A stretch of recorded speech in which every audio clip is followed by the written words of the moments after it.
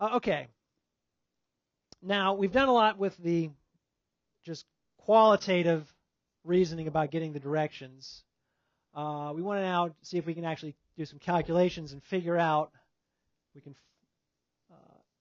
determine these induced EMFs or these induced electric fields due to these changing magnetic fields. So what we're going to be talking about again is the concept of flux. Okay, we have this path integral of the electric field, and then we're talking about the change in the flux bound by that path. So we calculated electric flux when we were doing Gauss's law. We've even seen magnetic flux when we did Gauss's law for magnetism. So let's just do a quick review of a flux calculation. Here's a surface, 3 meters by 2 meters.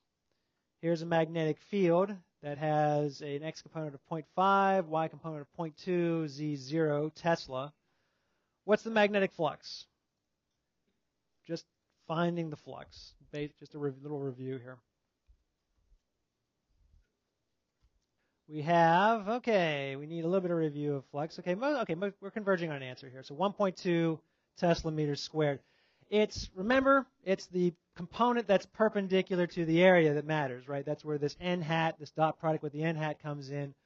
So if we're looking at an area that's in the surface is in the xz plane, then n hat is pointing in what direction?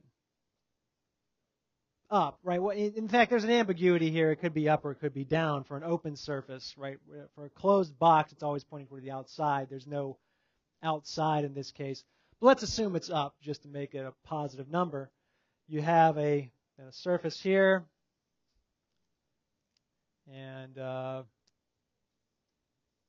axes, n hat. N hat then would be 0, 1, 0, right? And so if you're looking at the magnetic field equal to, what was it, 0.5, 0.20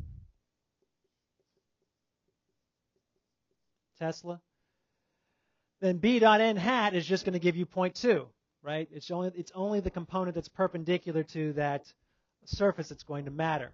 So B dot n hat times the area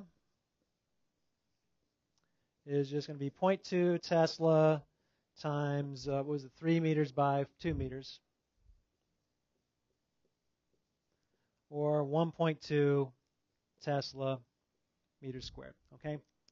That's just the magnetic flux. We calculated the same way as we calculated electric flux on a surface.